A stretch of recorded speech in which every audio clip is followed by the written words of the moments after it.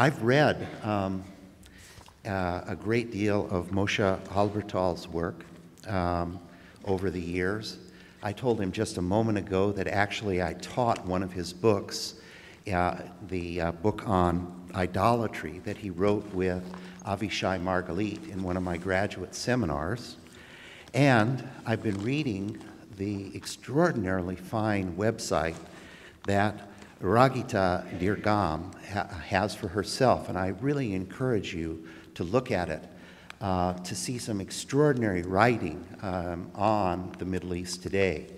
And it's real simple, I think. It's just RaghidaDergham.com. And so you can find it yourself there and be introduced very quickly to some very important issues. My basic task here is to tell you how we're going to work this afternoon, because this is a dialogue. It is a discussion that we get to learn from. And so we're going to start out in just a moment with Raghida speaking for approximately 15 minutes. And that will be followed by Moshe speaking for approximately 15 minutes. Then each of them will join me seated together, and we'll have approximately 10 minutes apiece to respond to the issues and points that one another made in the initial presentation. And then I hope at that point that you've taken some of these cards and pencils that we distributed, and I'm going to ask you to write your questions down and then to pass them to the aisles for our students to pick up and to give to me. And what my task will be is to try to cull those cards and questions and pick out the ones that I think, and you'll have to rely on me. I'm sorry. You just have to rely on my ability to find the best questions. And of course, I know I may not find everyone's question, but we'll have a little bit of time at the end, perhaps, for you to introduce yourself and perhaps ask a question after we're finished today of our speakers. So, without any further ado, please let me now invite Raghida Dergham to join us at the podium.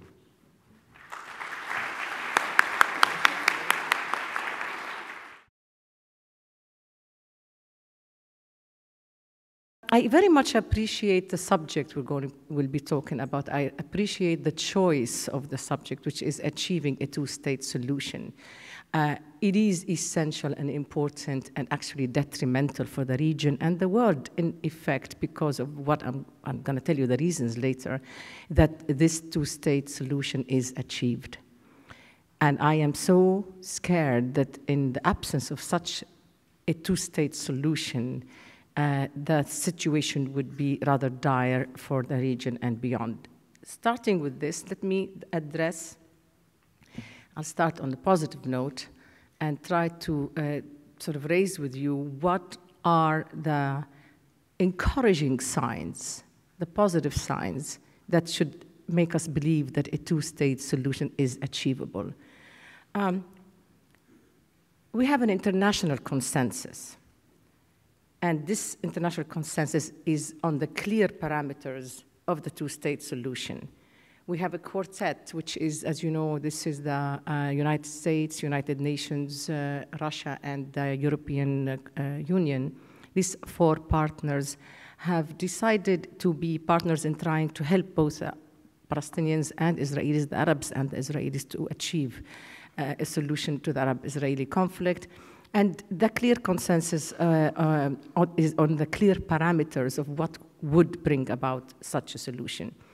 Secondly, we have an American president who is not only intent on finding a solution to this problem, but a president who is willing to take the heat to forge such a settlement.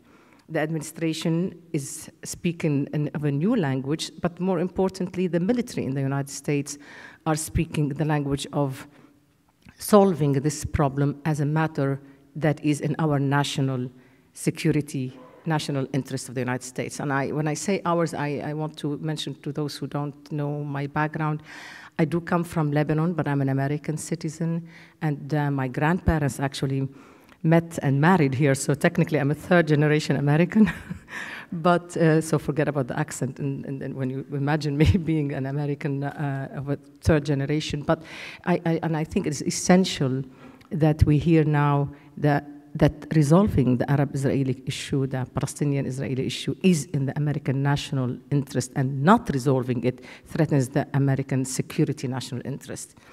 Thirdly, we have a one-year frame, a de facto one-year frame, practically, for the materialization of the two-state solution. That is, if things are going well, that is, if the negotiations are continuing.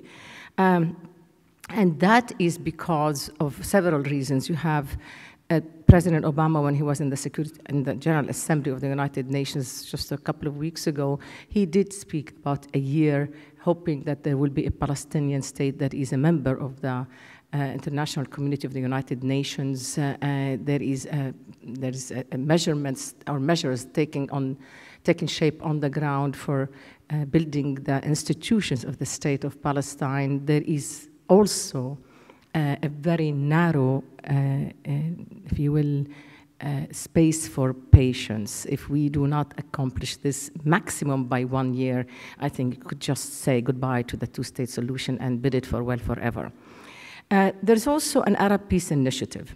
This Arab Peace Initiative, I'm very surprised that many people just have not even read it, and I really think the media have not played their role into bringing about the details and the value of this Arab Peace Initiative. For those who have not read it, I advise you to read it, because it recognizes Israel's right to exist and offers coexistence with Israel and readiness to spell out all the details of a peaceful coexistence.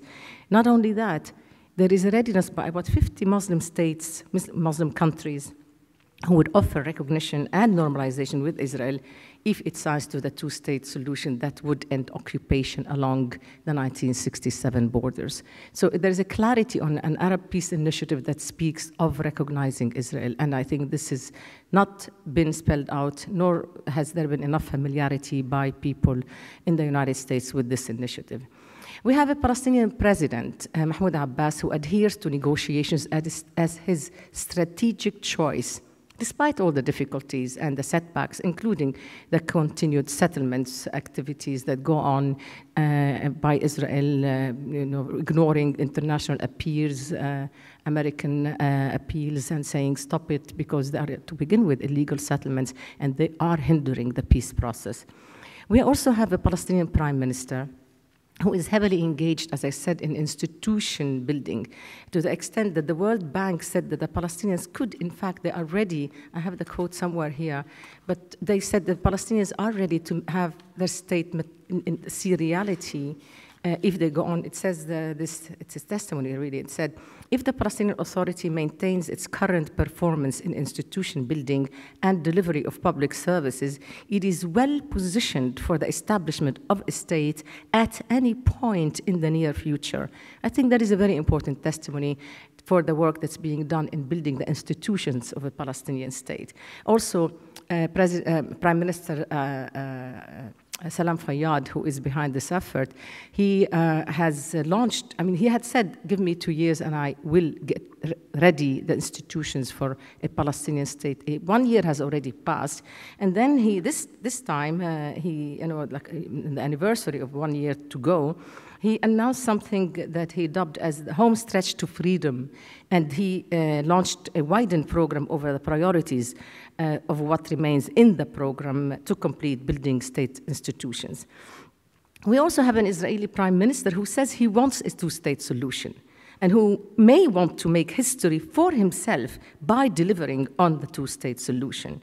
We have a public opinion that is worldwide, actually, and it's ready to see the solution of this conflict. And we lack brave politicians, but in effect, if we do have an active a public opinion that pushes its politicians, including in the United States, mind you. I don't mean only in the region. I think it behooves us in the United States to talk to our senators. Your own senator, Barbara Boxer, has been sitting on the Foreign Relations Committee for 28 years, I think. I think it will be important to push with her that supporting Israel does not mean that you give a blanket support to Israel, but in fact, help Israel conclude a two-state solution, because it is in the interest of Israel. So I think it is very important to push our own politicians, rather than just take for granted that we only want them to have a blanket and blind support, to really get active in rescuing this two-state solution. The logic of the two-state solution is so compelling, one would think that it's impossible to allow the evolution of other alternatives to prevail, particularly from the Israeli side.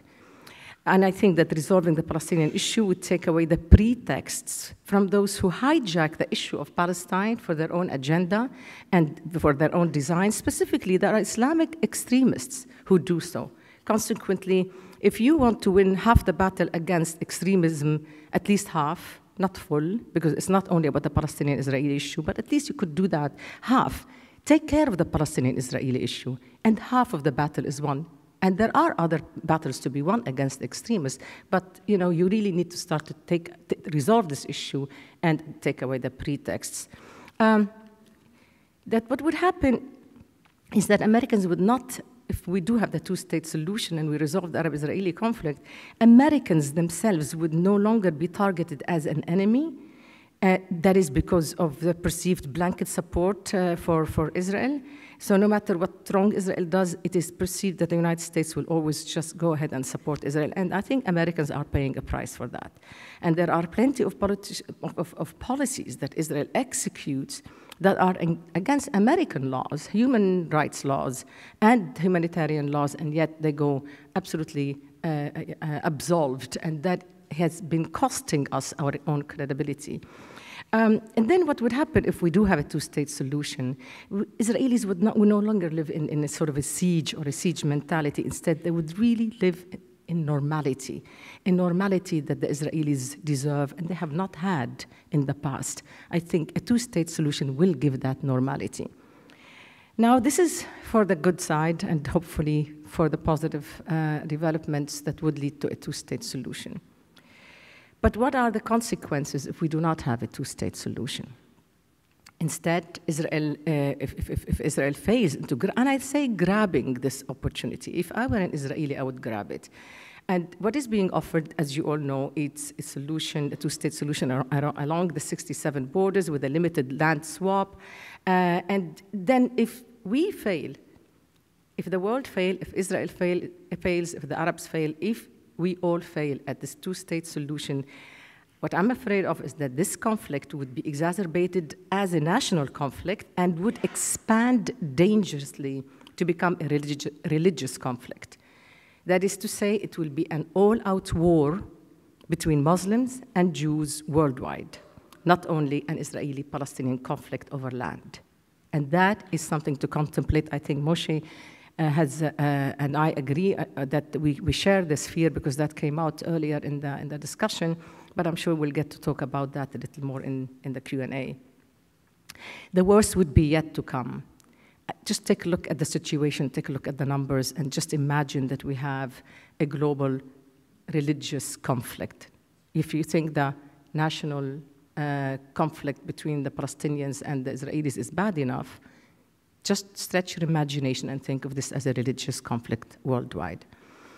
What is stunning, and I want to be very clear about this, it's stunning to me is what's going on in Israel, sometimes in a straightforward, open discussion or through a slip by certain politicians, as well as what is shaping up that could become an alternative policy for Israel. And I pray this will never happen, particularly because I heard and know of Israelis who will oppose it, and I hope they will oppose what I am going to, the fear I'm going to be expressing now.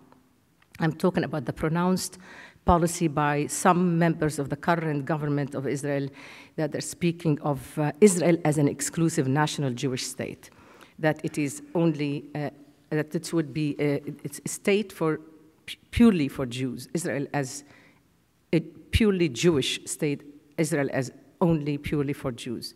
What that means is that something must be done about the 1.5 million Palestinians known as the Arabs of Israel who have lived in that land way before Israel ever came into existence. In other words, those Israelis are talking about purifying Israel of non-Jews. Foreign Minister Raghida Dergham spoke of an arranged population displacement, whereby the indigenous Palestinian inhabitants of that land, in Israel now, would be uprooted from their homes so that Israel is a pure Jewish state. In return, some illegal settlers in the Palestinian territories would make the swap, according to Raghida Dergham. Bluntly speaking, Israel is considering resolving its demographic problem through either organized displacement of the Palestinians in Israel or through mass expulsion, and that would require a major war. Such a war would have consequences way beyond Israel and the region. To begin with, Israelis and Jews worldwide would never live in peace, quite honestly, no matter how much ethnic cleansing took care of the demographic problem of Israel as a Jewish state. Secondly, the United States and Americans would not be spared because the US is considered the essential backer of Israel, whatever Israel does. Thirdly, a terrible militant genie would be out of the bottle in the Arab and Muslim world. Moderation would be buried forever. Already, many Arab and Muslim voices are demanding of the Palestinian leadership to put an end to what they call this charade of negotiations, while Israel goes on building illegal settlements on what would become the Palestinian state should the negotiations proceed to a two-state solution. Not to mention the Israeli cabinet's latest bill requiring new non-Jewish citizens to swear an oath of allegiance to Israel as a Jewish and democratic state, in a move that has brought accusations of discrimination against Israel's Arab minority. One dissenting cabinet minister referred to a whiff of fascism, to use his words, according to The Guardian. Palestinian President Mahmoud Abbas opposes another armed intifada. He opposes another militarized intifada. I know so because he said that to me on the record. I interviewed him, and he says that on the record. But beware. He does not hold the key to the Palestinians inside Israel, nor is it sure he can stay in control if the Israeli actions keep on undermining him and eroding his credibility in the eyes of his own people. Israel might want to invite the militants to a provocation or might incite a militant reaction deliberately in order to justify an all-out mass expulsion for those who want that sort of outcome. It is important to note that no operations, mind you, have been launched against Israel recently by the militants in Gaza. Even Hamas has curbed the other militant factions, and so that they would not send rockets into Israel like they used to in the past. And even Hamas, interestingly, I think this is only to undermine the Palestinian Authority. I don't trust them in that. But they're speaking the language of accepting a two-state solution, and they have refrained from terrorist attacks, maybe because they want to sort of undermine the Palestinian Authority, and they say, we can speak that language too. Palestinians are considering alternatives, I want you to know. One such alternative is to rally further international support in the Security Council of the United Nations to adopt a simple resolution defining the contours of a Palestinian state in accordance with the international consensus that will be the borders that I said are known, and it's the consensus of everybody along the 67 borders. It really, from my point of view, it behooves the United States to support such a resolution because both Republican and Democratic presidents spoke openly of the vision of a Palestinian state within the borders of where occupation ends. Otherwise, there is the option of backing out of moderation and of backing out of negotiation. In other words, there will be a freeze of negotiations. Moderates will step out as a buffer zone, protecting Israel from militancy and incitement or otherwise, and the peace process will be exposed and will come to an end. Another alternative that's being considered, and again, I like the alternative of the Security Council, and I would tolerate the alternative of begging out of negotiations, but some are speaking even of willingly dissolving the Palestinian Authority so that Israel will bear the responsibility and the burden of full occupation of Palestinian territories. Think about that. The Palestinian Authority would not be in charge of relieving Israel from the outbreak of militancy or an armed intifada. Just think about this. Some are considering that option and that alternative. This is thought to be one potential answer to what is being perceived as Israel's plans for ethnic cleansing, or it could be a preemptive action for such an outcome. All this needs not happen if the Israelis take seriously and are genuine in the pursuit of a fair two-state solution. It is not up to the politicians alone. In fact, the public opinion has opted out of the responsibility. And I want to emphasize that really it's about time for the public opinion to uphold its responsibility again. It is time to change that before it is too late. Lastly, the American Jewish leadership needs to take a fresh look at where we are. Blind backing of Israel without accountability is the worst thing for the future of Israel. The stifling of the debate does no service. The stifling of the debate does no service either to Israel or to American national interests worldwide. I want to thank the sponsors of this forum, not only for the opportunity they have given me, but also for their leadership in changing the course of the debate and pushing forward the two-state solution. Let us hope that the voices of reason and moderation prevail. There is no reason why we could not live together with mutual respect and in normalization. Thank you very much.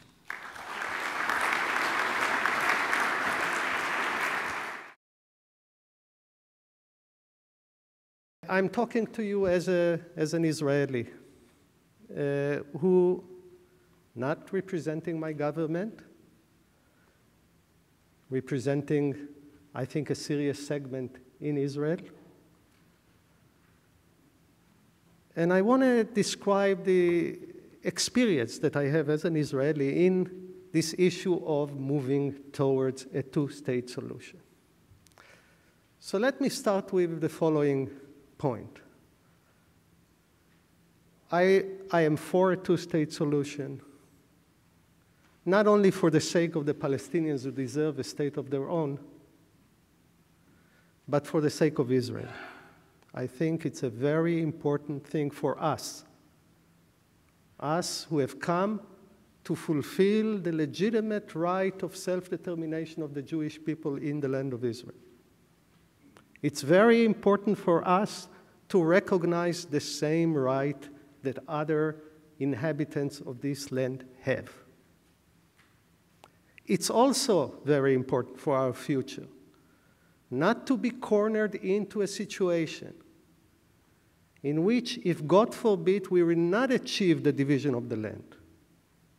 If God forbid, we'll end up a minority of Jews controlling a majority of Palestinians.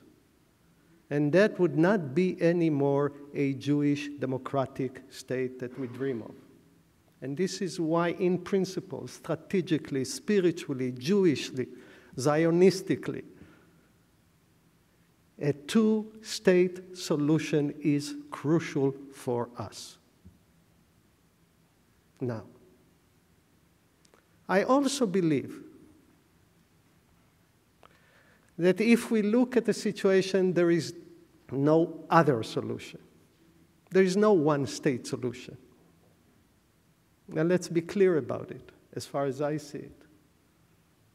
What we have in this small, tortured land is two strong national movements that each deserves a fulfillment of its own rights of self-determination.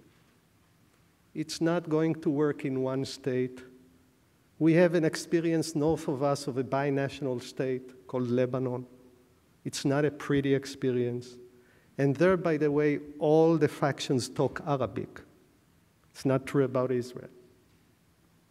Those who think about a one-state solution will end up actually either in a Jewish minority controlling an Arab majority, or in the Jews being a minority in what is or what ought to be a democratic state but would not be a democratic state. It will be actually the worst exile for Jews.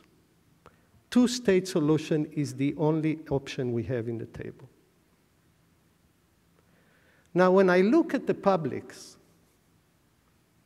at two publics, the Palestinians and us, I would say the following.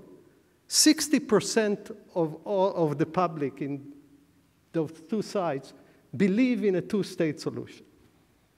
You have, by the way, a straight record of ongoing public opinion polls that show it. Most of Israelis do not want to occupy the Palestinians. Most Palestinians want a state of their own, and they understand they're not going to throw the Israelis to the sea. They want a two-state solution. There is a stable majority, but, and this is something very interesting, 80% of those 60% don't believe that there are 60% on the other side. And now the question is, how did that happen and how we can change that? How did it happen? How is it that I think a strong, good-willing majority of both nations is not capable of doing it? And I want to start with a few comments about the history of it.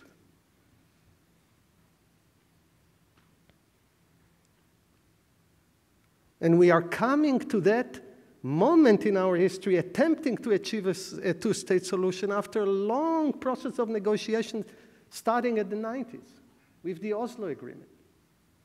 And what happened there? You look carefully at that agreement. You got Yitzhak Rabin, Zichrono Livracha, the late Yitzhak Rabin, Arafat, Yasser Arafat, the chairman of Palestinian people, the president, trying to get an agreement between them. And meanwhile, they left the radicals to define what's going on. Israelis, I'm not talking about the experience of Israelis like myself, who was always voted for two-state solutions. We didn't understand, if this is a peace agreement, why are blasts exploding all over the country? What sort of a peace is that when Hamas terrorists are just exploding themselves all over? And it wasn't clear whether the other side is complicit with that or the other side doesn't control it. Either of these two is very bad for the peace process. Then, some Israelis, by the way, there was a shift in Israel towards a two-state solution. Even Netanyahu now talks about two-state solution. Said, okay, let's do a unilateral withdrawal because somehow we couldn't get an agreement. Camp David process failed. And Israel has done a unilateral withdrawal from Gaza and unilateral withdrawal from South Lebanon. And those two empty spaces were filled with radical Islamic movements, Hamas and Hezbollah. That, by the way, they are not for a two-state solution.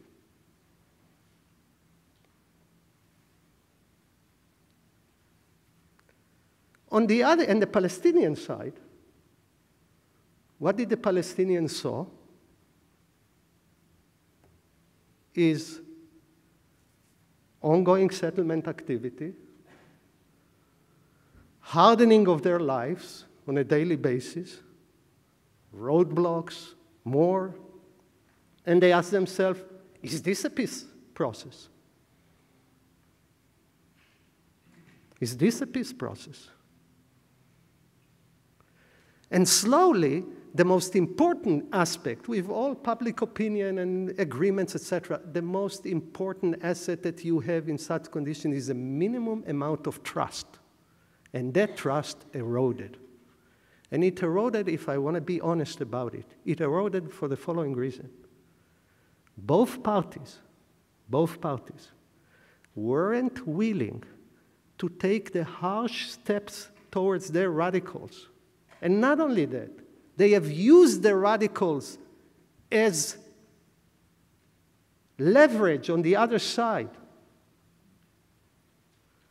And I remember looking at the Palestinian Authority and kind of closing and opening the faucet of terror as if This is good for the negotiations. And in the end, you end up riding on a tiger you don't control. And we did the same thing with our own radicals. And you eroded the most important element of the possibility of trust. So if we look forward, if we are committed to the only reasonable, humanistic, serious, politically visible solution, it will be first and foremost that the good-willing people of both sides will say, though we have differences between us, and we have, you want this, it's a very complicated real estate deal. Remember, Yossi Beilin showed me his plan for the Temple Mount for Haram el-Sharif. So what do you think about it? I said, Yossi, this is the most complicated real estate deal I ever read in my life. The dens will be in this side, this will take this, that. I said, that's not the issue. Trust. And the trust is for the following thing. We are going to put aside the minor differences that we have between us. I'm talking about the good-willing people. And we will say we're together, going to stick together not to let the extreme define the mood and the public opinion and undermine every bit of trust that is left. It's crucial. And we both failed in that. And you have a situation today where many Israelis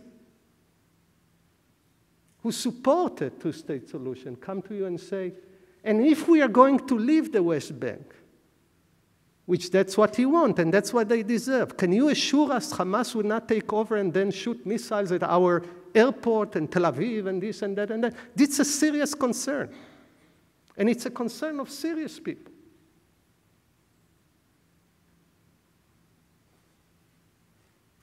On the other hand, the Palestinians have serious concerns. And they have their own pain and problem. So I'm calling you, I'm calling us. What I believe is a good-willing force to stand up together and control the ways in which the radicals have defined the terms of the conflict. Oslo Agreement was a very interesting agreement. It started without defining what will be the end. Bad thing. And not only that, 60% of the people made an agreement with the other 60%, not defining where they're going and the hope they're building, the trust they're building, letting the other 40% disturb the process all the time. And not only that, using those 40% against one another. And it looked like a divorce agreement that the side decided to fight about each furniture, each piece of furniture alone. Bad agreement. But there is a different, I think, deeper issue than trust. We have to build trust. We have to restore trust. And by restoring trust mean let's take seriously the concerns of each side. The Israeli concerns for security, the Palestinian concern for dignity, for independence. It can be worked out. And we should know that while we're negotiating that, not taking care of radicals, it's playing with fire. It will be instruments that will control us at the end and will bring us all down. But we are still there and we can do it. But there is a different, I think, deeper issue besides trust. I don't think we can achieve a just peace. The philosopher John Rawls says, justice is the main, is the ground of political institutions. That's not always the case. Insisting on justice means also not getting peace, because both parties would not get what from their own opinion they justly deserve. But we can get to a reconciliation. And let me, share with you what it could look like. Let me say we need Mandela. We need generosity that we don't have. How it would look like? We come to the Palestinians and say to them, look,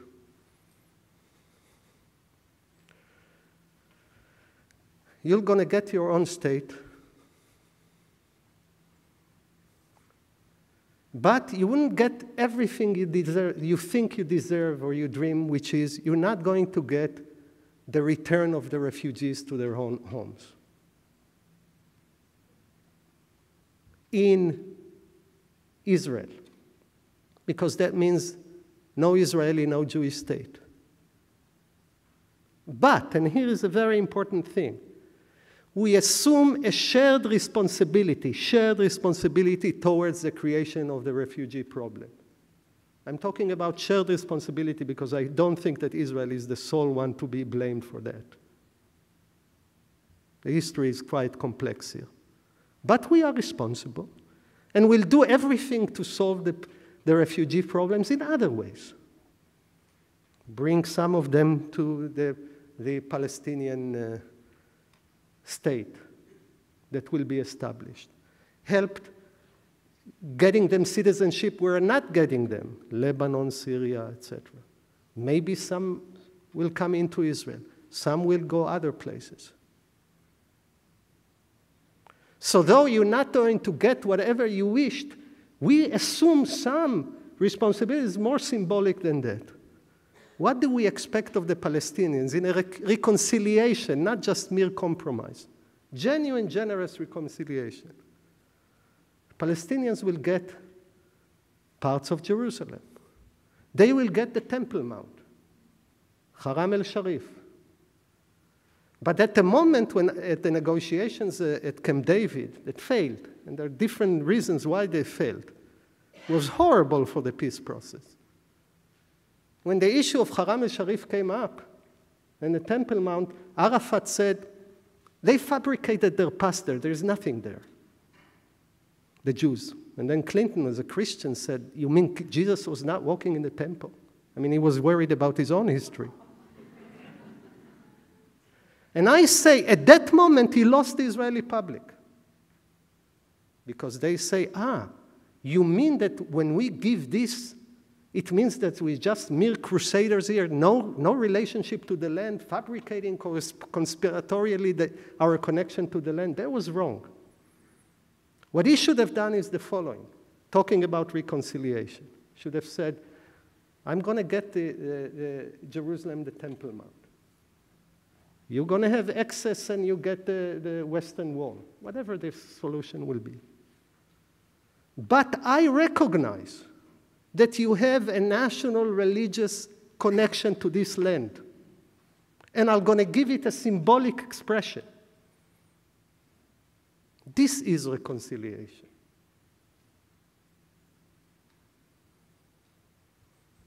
Why aren't we there?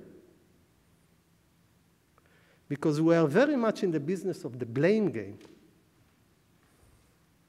And you look, by the way, at today's negotiations, and you look at both sides, and I would say both sides, you ask yourself, are they negotiating for a solution, or they are negotiating who will be blamed at the end for the failure of the negotiations? So Netanyahu is saying, if you're for a two-state solution, why you continue? What's this big issue of continuing settlements? It's wrong.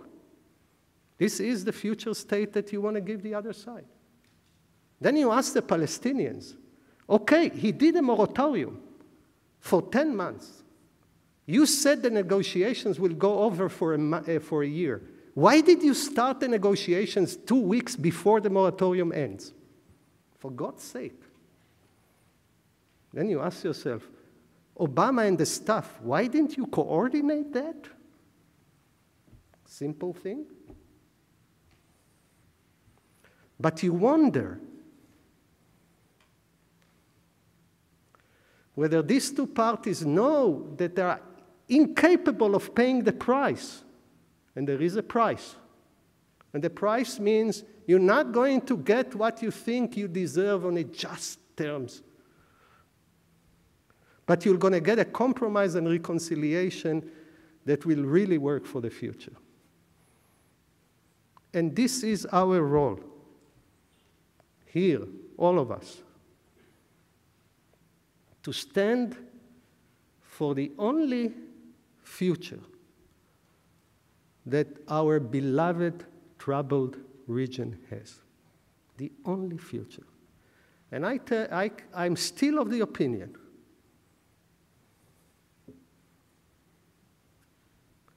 that the good-willing forces there are there.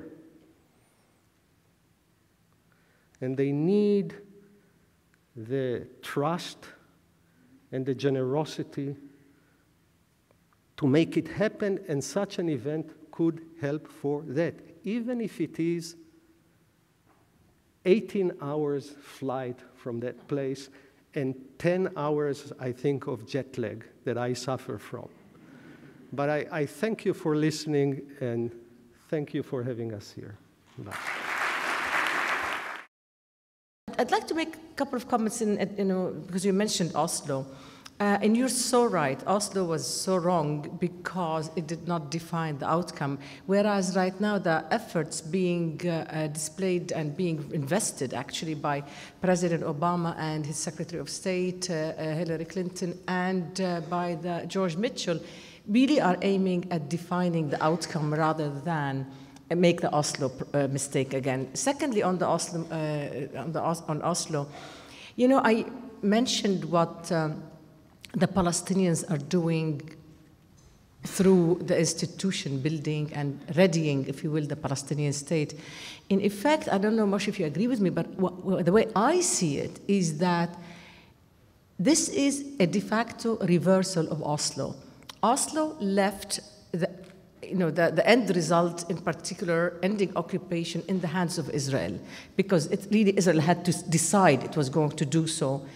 What's happening right now in this new process that's going on, actually it is more of an international community burden, responsibility, effort, and led by the United States, obviously. So what you have is a very interesting preparation for the solutions through negotiations that would take off from sort of defining the outcome. Simultaneously, there is the actual building of the institutions of a state. That is very essential. That is why this is possibly the most opportune time to push forward for this two-state solution that both Moshe and I, and you, obviously the organizers, are so keen on having.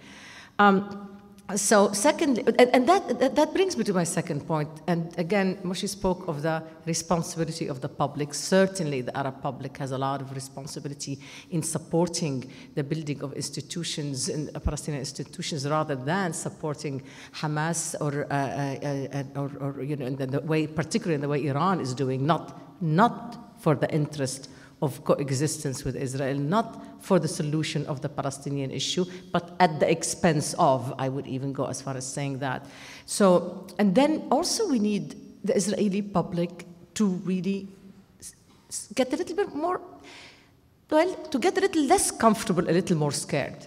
Because really, they really need to worry, and it is more of a democracy, that they can really influence their government and hold their feet to the fire. I want to see more of Moshe's there saying, no, you don't, and here's what I'm afraid of.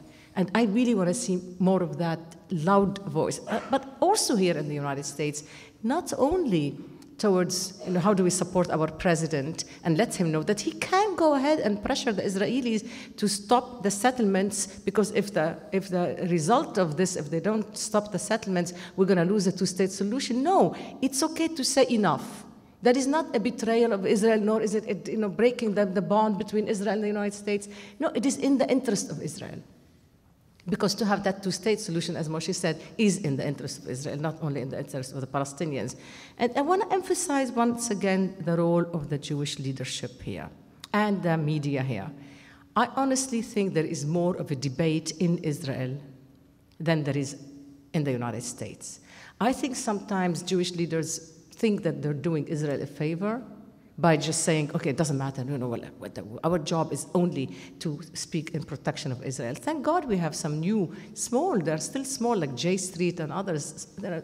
At least there is more debate. There's a lot of people who are thinking, are we on the same track? Are we doing the right thing? Is it good that we just offer blanket support without saying, without accountability? Because if you want the end result, you want what's good for Israel. And if what this blanket support is leading to what's bad for Israel, then you're really hurting, shooting yourself in the foot. And then finally, I want to say about a bit, again, when policy is somehow, it lends itself to further problems. When Israel withdrew from Gaza, I wish this had happened within an agreement, within a peace agreement, rather than off we go. And of course, the radicals filled in the vacuum. In South Lebanon, the same thing. There was not a full withdrawal from Lebanese land. And there was little Gajar here, and there is a little Shib'a here. And whereas if there has been complete withdrawal, probably there would have been a major undermining of Hezbollah's claim that this is about resistance to free occupied land. Speaking of Lebanon, I wouldn't really write off this country yet. So let me say, I see your concerns, and I see your worries, and God knows I have a lot of worries. But if you go to Lebanon, and you see actually what a great fun country it is, despite the difficulties. And don't make no mistake about it, Lebanon will not be run by one faction or one religion, or it is about coexistence. And we're learning this the hard way for many, many, many years, but it is doable. I just want you to not to write it off so fast, because I think the zest for life sometimes is what you need in order to make a difference. That's all. Moshe? Well, first let me start with Lebanon. Ahlan wa sahlan. Thank you. May it grow and flourish, and maybe there is a future. I take an issue with you whether Hezbollah's militia and inside power, supported by the Syrians, Iranians, is the result of Israel differing about where the 67 line was. And 5 square kilometers in Shaba, we've all, you might think this way, that way. That couldn't be the reason why Hezbollah has so much power after the withdrawal. It was the ammunition. It was the ammunition. Ammunition, rhetorical ammunition, but you're talking about a strong community that has its own logic and its own mechanism, etc., etc. We shouldn't, you're right, we should try to not give ammunition. But if we analyze, I think, you might have a closer reading of the Lebanese situation. If you analyze the rise of the Hezbollah in Lebanon and its flourishing after the withdrawal, it has its own complex logic, religious, political, ethnic, etc. And I think, you have raised a very interesting, two, I think, important issues that make a difference between Oslo and now. First of all, there is the end game here. Second, there is an attempt at state-building institutions from the ground that seem to be transparent, reliable, powerful, working for the good of the people, led by Salam Fayyad, which is a wonderful thing, wonderful things. But there is something that changed since Oslo, which we have to account for. And here, at least, we're giving each other a list of what each has to do, which is fine. Hamas dominance now in Gaza. And Hamas, by the way, did try some terror attacks as the peace process started. 4 Israelis killed, 2 women at blank point gun in a car, Hamas declaring it as their act, in order to undermine the peace, getting their orders from Iran. So what we will have to do is, here's a new reality, different from Oslo, because at the time, and we will have to ask ourselves, both of us have to ask ourselves, how do we deal with that reality? Because what will happen if it's not going to be today a two-state solution. It could be a three-state solution, right? It will be, you're going to have the Palestinian Authority and a Palestinian state led by Fayyad and Abu Mazen and etc. with Israel, and then Hamas land in Gaza.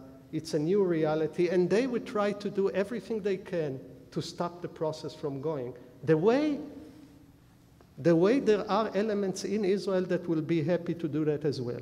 But this is a new fact, which we'll have to address.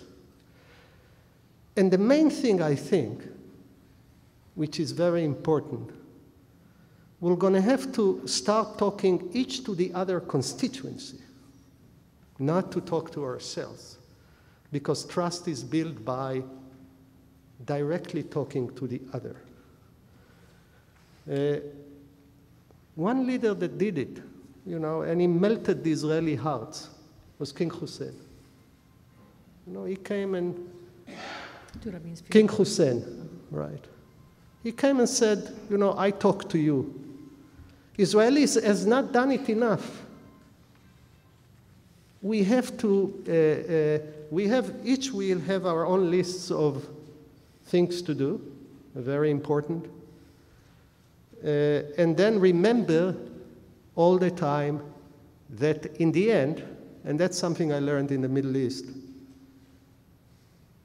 Israelis define Palestinian politics and Palestinians define Israeli politics. That's what will happen. The Palestinians managed twice to transform a government in Israel. One from Peres to Netanyahu, and then one from Barak to Sharon, twice. So we'll have to, and we define the Palestinian public opinion. And whatever we do, we have to remember that.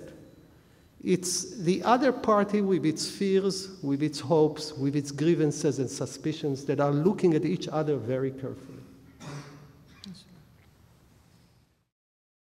Raghida, would you like to respond at all? Not really. Again, not respond in the sense. I think there was one point that, how much are we, that three-state solution, I wanted to say something about it. I don't think that's going to happen because the situation would be too exacerbated if there is no two-state solution. I think things are going to go worse than that. I mean, I am afraid of, God forbid, and I hope that you would, you already had said earlier on that you would be one to oppose it.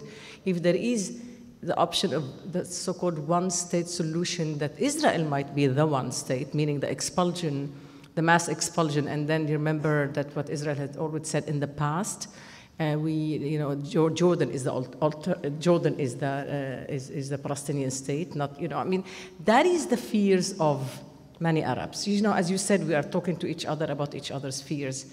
And that is a very major fear, that there will be that mass expulsion and Israel will say, you know what, this is the Israeli state all the way, mass expulsion of the Palestinians all the way, and Jordan is the alternative Palestinian homeland. That is the fear that is on people's minds, but I don't think there will be a sustainability of a three-state solution. He's talking about Gaza one state, West Bank one state, and Israel one state, right? That's what you meant by three-state? Okay. I'll explain that. But did I understand you? Yeah. So that's, de facto, because, Hamas is in Gaza and the Palestinians. The reason I'm saying that is because Mahmoud Abbas is not going to just hang on while this happens. Because, he will enter history like the man who allowed that to come along. And that's not going to happen.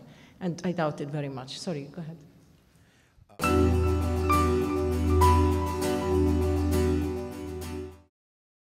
The two of you make a very compelling argument that the two-state solution is, I was sitting here feeling optimistic for the first time in I don't know how many years, and I saw other people nodding also. But isn't there the real question of real politics and real nasty people on both sides, and how can trust and reconciliation control them? And on your perspective, how do you keep the radicals, as you describe them, the extremists, from defining the nature of the conflict? I don't know how I left you optimistic. I honestly am very, very worried about the future of the two-state solution. I actually think it is the most optimistic I have felt so far. I mean, I beg your pardon, the most pessimistic. You left me with the word optimistic in my head.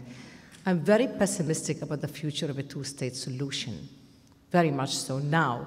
Because I thought at the beginning I was optimistic when President Obama just came in and said, you know, we're going to push. But then if we are stuck at just whether a moratorium can be extended or not, then it really is every cause to be very scared. And scared I am. And I think right now it's almost a countdown towards the end of the two-state solution option because of the current situation and if it stays on. I hope that something changes and public opinion rises, but no, I'm not optimistic at all.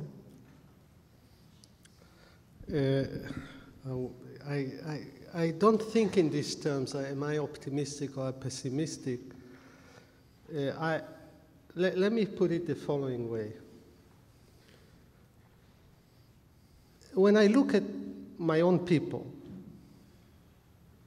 I see something very deep and not trivial happening, which is more and more Israelis understand that there should be and there has to be a Palestinian state next to them. By the way, there is a shift. You know, that includes Olmert and Livni and Sharon to a certain degree, Netanyahu. I mean, these were the right of, you know, Greater Israel plan. Why? Because they understand Israel doesn't have a future as an entity with a serious identity as a Jewish democratic state under these conditions. So more and more Israelis understand that there is a need for a two-state solution. You know, the first elections I voted in Israel, I voted for a party that stood for two-state solution. It was called Sheli. I don't know if you heard of it. It was in the margins of Israeli politics. You know, I remember because at the time I lived in a small village. There were 2 votes for Shelley in the village. And the gossipers of the village tried to find out who did that. And we know one of them, the 2 votes. Here I am. And once I told that story, and the other guy came up, you know, 20 years afterwards. Now Netanyahu says it. Okay, you say he says it for public relations, whatever. But there is a shift. There is a shift. But interestingly enough, with that shift, there is a growing suspicion of the other side. For serious reasons that you cannot just push them aside. Serious reasons you have to address. Now, the Palestinians and the Arab world also went through a serious change. You know, the Arab initiative that was mentioned is a breakthrough moment. The Palestinians have come to, you know, talk about a 2-state solution. This was also, believe me, in the 70s in a neighborhood in Beirut. If there will be a vote, I think there might be only 2 votes for that. It's true. Yes, well. Yeah. So something has happened. And it's not trivial. And I'm talking now about not as a naive dreamer. I'm talking about what you call real politics. That's real politics.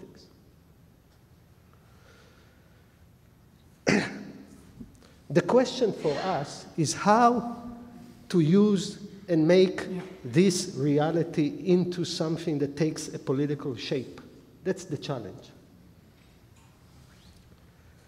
And that means the following. The good people, though they're good, they don't have to be soft. It's fine. And they also, sometimes, you know, 2 parties are so entangled that they need a third a third party. Not to be their super ego. That's the worst thing. Obama has this slight tendency to posit himself as the super ego of conflicts. You are to blame for that, you are to blame for that. As my mother tells me, and she's far away from my politics, she says, I don't mind giving them Jerusalem, but don't blame me that I started. Right. Don't blame me that I started. People don't like to be felt guilty, and people don't want to be denied of their fears and anxiety, etc., etc. But we need a powerful third party.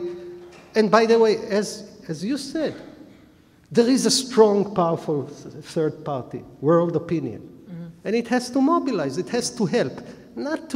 It's not about twisting arms, and it's not about, you cannot twist the arms of the people, but you have to provide assurances in a serious way to what concerns the people the most. And that can be done. So clearly I'm pessimistic. I can tell you all the reasons why to get depressed of the situation.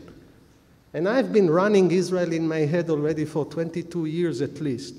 And when I meet some other guy who does it, we even form a government. But in some ways, I'm optimistic because this is the only option before something very bad would happen. Yeah. And that's the source of my calling. Oh my God, did you see that? Look at all the questions. Right. Okay, you better hurry up because I have a better plane to hurry up. catch. I mean, some of them look like statements. Yes. Well, I'll just start with one. Yeah, and we'll give short answers because I know you have What lots. happens now that the peace process has been temporarily halted? What happens is that we keep pushing. Because, again, I think we both agreed that the alternatives are really not pretty. And I think Moshe would agree with me. I think it's time for public engagement, taking this issue seriously and pushing forward and letting the politicians know that we expect of them to go forward and push seriously for a two-state solution. No need for me to add. Here's a question. It's very interesting. I think you've answered it in your two presentations, but by thinking about it again, it will drive home, I think, the kinds of positions you elaborated.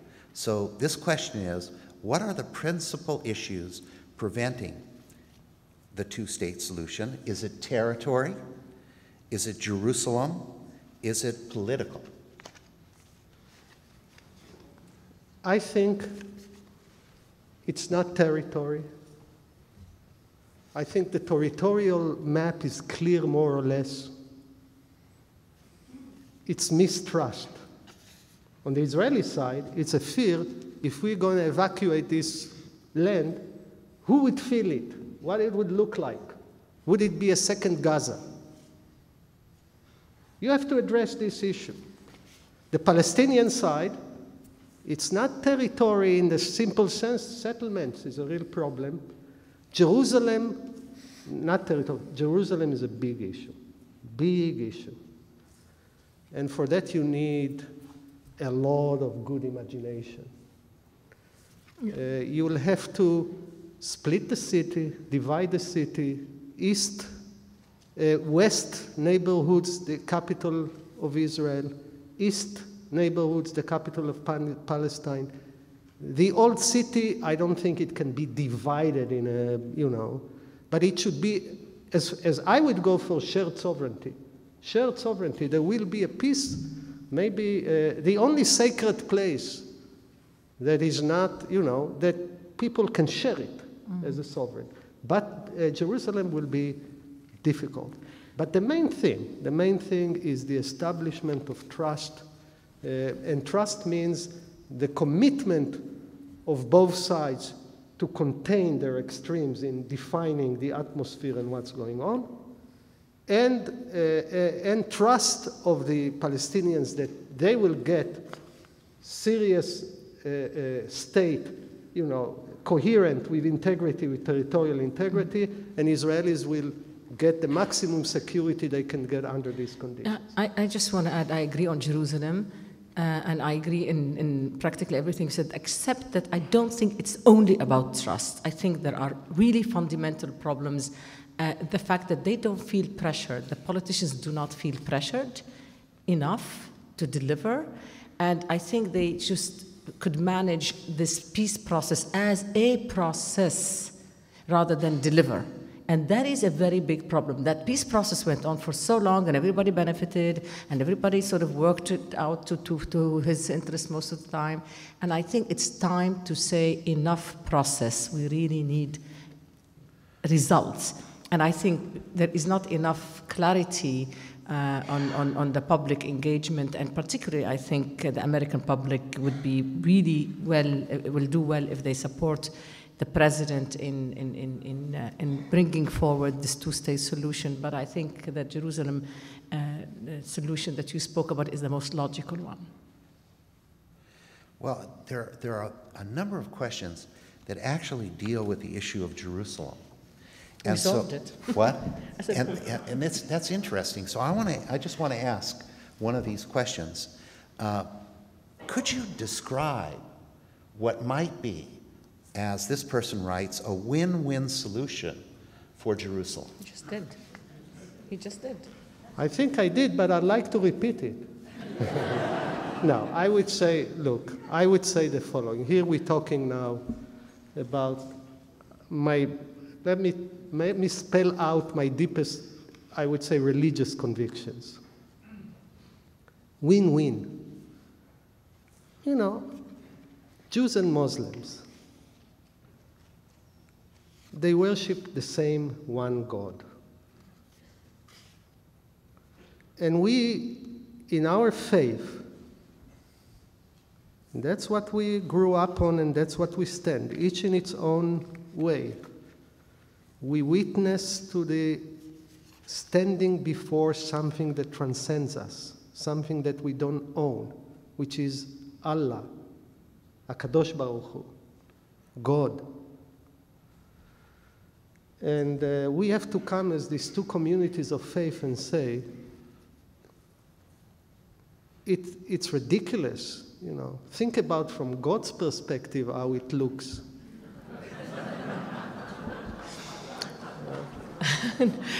This is what we call win-win situation. Yeah. Just the only thing I would want to just also explain, or at least shed light on, I think Muslims also, once upon a time, wanted all of Jerusalem for themselves. It is not that Muslims decided that, oh yeah, we want to have only East Jerusalem as a capital of Palestine. So now you have a readiness amongst Muslims and Arabs who speak of East Jerusalem, half. It's not full as the capital of Palestine. And that is really something we sort of take for granted, and we don't think back at the process of arriving at this. And it's quite significant. And I think what Moshe is saying is that each one of us will have to somehow arrive at a point when that compromise will have to be concluded and to see the larger picture. I respect Moshe's religious, he's much more of a, identifies himself religiously much more than I do, but because I identify myself as a secular person, but I do understand the value of Jerusalem to all three religions. I mean, what you said, it touches me quite honestly, because I can't imagine that God is happy looking at us killing each other in the name of, bowing and kneeling to say, here we are. Here's another question I think that's quite interesting, and that is, do the leaderships in both communities fear retribution of their radical constituents? Yes. Sure. Yes. Well, the Prime Minister of Israel was murdered. Yeah. Not long time ago. Mm-hmm. And it takes courage. I said the Prime Minister of Israel was murdered not long time ago. Rabin. Yitzhak Rabin. And it takes courage And the radicals say they always threat with the following formula. What do you prefer, a war with the other side or a civil war? Yeah. That's the point. You know, we know civil war is the worst that can happen to a country. But some of it is words. And what we have to say, you know, no, we are not going to let you, by indirect, direct threats of civil war, undermine everything that we dreamed about, which is, from my perspective as an Israeli, the dream of a Jewish state that is feasible, that is democratic, that is just.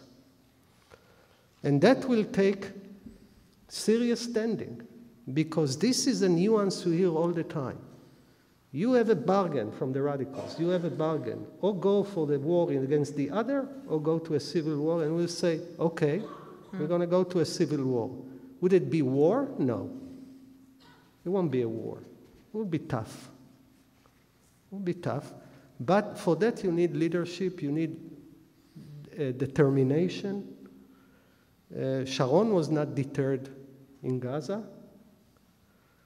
But this is a problem. And leadership will have to take risks, serious risks, for that. And it's not easy. There were some leaders who took it, and you need a great, courageous leadership for that. And you need as well, and I'm talking about my own experience at the Oslo. You know, I was supporter of Rabin and the Oslo Agreement.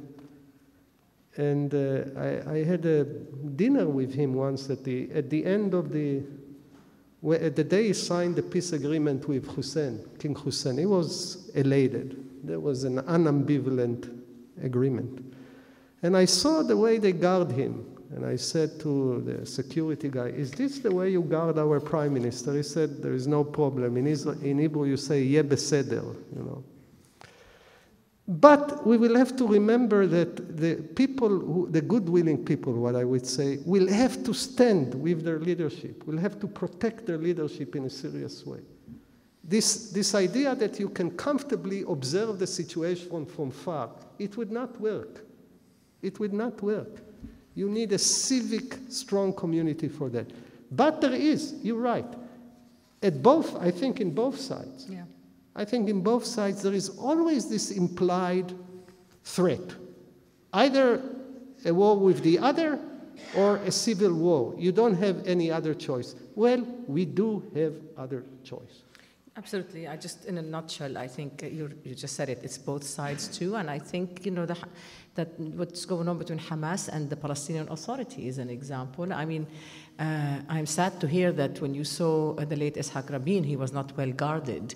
I tell you, Mahmoud Abbas is very well guarded. I see, I see him walking even in Europe or in the States or in any Arab country. There is a lot of threats against his life. Sure. And because he's opting for negotiations, that's his strategic choice. And let me tell you, in the Arab world, it's not only about the leaders. There's a lot of people who have been targeted, individuals, just because they said, yes, I want to coexist with Israel. So it's not as simple as, it's really, there's a lot of, it's another subject that we should talk about some other day, but there is a cost, and courage is what is needed above all by the leaders, by the politicians. But believe me, a lot of people have spent their own life defending this hopefully the coexistence that we seek, but it's not an easy ride. Here is a question which is directed to the two of you, and it says, at what point is a two-state solution impossible given the continuing building of Israeli settlements in the West Bank? Well, I think the failure of, right now, the failure of this big push, I mean, listen, you have to remember in the region, especially in the Arab world, they think the United States is leading this effort.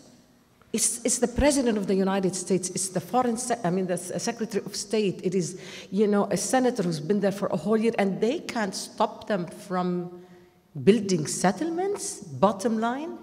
And from the Arab point of view, that is doomsday for the two-state solution. It's countdown to the end of the two-state solution. So I think it is important, very important, that the United States does not look weak, that the United States does not look undermined, that the international community can say, we really need to make sure that you hear us out. This is about our national interest as well. And that is why I wouldn't be surprised if there is a move in the Security Council of the United Nations to start with that, how does the end look, rather than how do we do the process of Oslo, and then we'll figure it out later. So that may help. That may help to have a resolution in the Security Council, and that is the most peaceful outcome if there is any, real sort of that if it stopped in its tracks, the two-state solution in negotiations, maybe that will help to push the negotiations forward. Maybe that will bring about the international community to take seriously it as its own responsibility to bring about the two-state solution, rather than leaving it only to the players, to the regional players, to both Israel and Palestine, or Israel and Syria, or Israel and Lebanon. And by the way, we didn't even talk about Israel and Syria. That too is almost a readied, over-negotiated sort of an agreement to be signed between Israel and Syria. And I wish that would be signed, because that really would accelerate things forward. And then, we'll stop this playing of, is it the Syrian track, is it the Palestinian track, which comes first? And when do we do Lebanon? I think, again, once we have a resolution of this conflict, so many good things will happen to the region. So many good things will happen to Arabs. So many good things will happen to Israelis. But it is all negotiated. It's all done. All we need is really whatever it takes to make that big push before it's too late. Let's say, that's many things I agree. I want to add to it the following thing. If you look at numbers, and you ask yourself, okay, you can have 70% of the settlers contiguous with Israel with a swap of land on a one-to-one swap of around 4% of the territories. But what it's important to say, and here is, I'm very much against settlement politics. I think it's a huge mistake of us. But one thing is important is to say to the settlers, and those who settled them, that they're not creating an irreversible reality, because there might be an option, and today I'm more and more leaning towards that Israel would not have to evacuate each of them, grabbing them from their homes, if there will be peace, reasonable peace, good peace. But the country will decide, like the French decided in Algiers, in this and this date we're leaving, and whoever wants to come back home will be compensated, settled in a good deal, and that's it. This might be an option. And that what we mean is you say, look, you're building a house here, a house there. I mean, it's not massive inflation building. You are not defining the future state of Israel. You're just enlarging the number of Jews in the Palestinian state. Okay, fair enough. Fair enough. That also should be, and I think we're coming close to it, and that might be a point where you would say, okay, this what will happen. We did in Gaza, and actually Israel didn't take good care of the settlements it's uprooted in Gaza, but we did it, and that might be, we might go for another solution. That's what the French did. And I think might be a good thing to think about it. You know, I think we have time for one last question. And this question really goes to the heart of the question we asked you to think of. But it's about time. This person writes, what is the ideal timetable? In other words, by when will a two-state solution become the stable condition, or go past that so that the situation is irresolvable? If you'd remember when I made my statement in the beginning, I spoke of that 1 year. 1 year of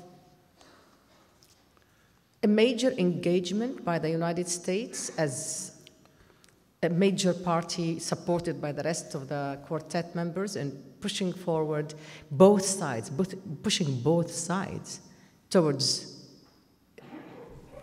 reaching the final agreement on a two-state solution and resolve the Palestinian-Israeli issue.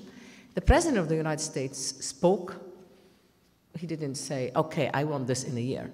But when he stands in front of the United Nations General Assembly and he indicates that this is what's going to happen, hopefully, if that two-state solution negotiations went on, that in next year he would stand there and we will be welcoming the state of Palestine as a member of the United Nations, then he is talking about 1 year.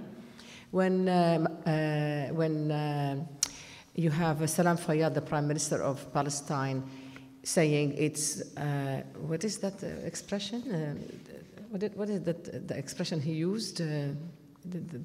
That I quoted him, because you know it's sports, and I don't understand sports. Home stretch. Yes, it's I don't know. It is about horses, so that's okay. I should know that.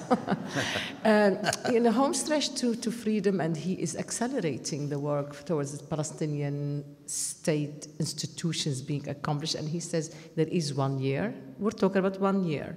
When you have, you know, the anniversary, by the way, accidentally, this is not even on purpose, I'm sure, when the 20th anniversary for the Madrid Peace Conference is also next year, is in 2011. Huh? That is also an interesting time frame that we could be thinking about. But that is only if we go on with the negotiations. That is only if we go on with the negotiations. Right now, there are no negotiations. Right now, we're stuck at settlements, the expansion of settlements or the extension of the moratorium.